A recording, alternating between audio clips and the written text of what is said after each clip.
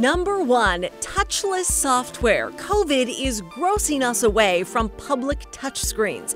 Intel's 3D camera, smaller than a credit card, will soon convert us to gesture-based technology instead. Mounted atop a screen, it measures your finger hovering, registering movement in the air for a signature or a tap.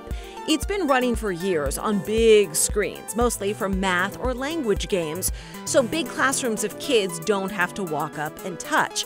But now with the virus, new software is converting it to much smaller screens. So you can think of the applications, it's point of sale, you're in a grocery checking out, and I'm going to touch the display, or an ATM trying to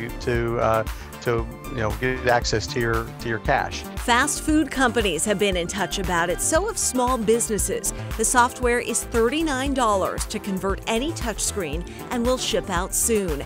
The 3D camera is $180. Number 2. Facial authentication.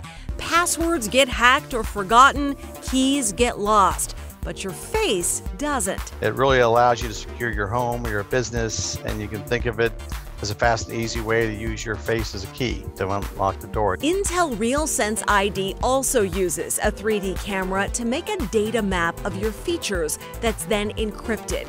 Because it measures depth, texture, and spacing of a live person, Intel touts it's foolproof with a 1 in 1 million false acceptance rate. A photo or video of you can't unlock it.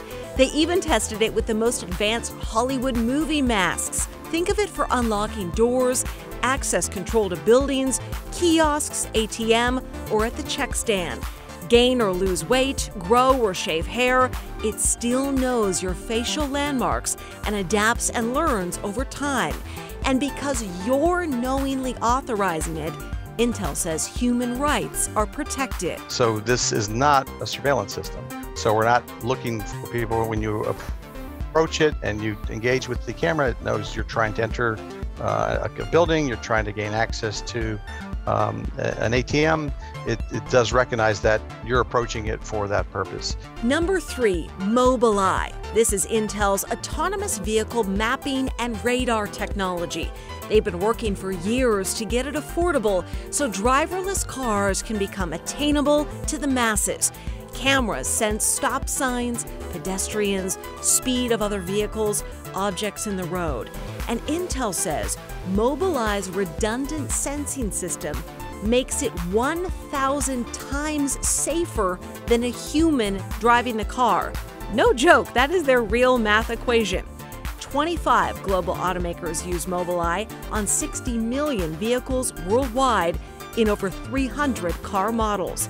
And this year, new cars will hit the road, testing and mapping the streets of Detroit, Tokyo, Shanghai, Paris, and New York City.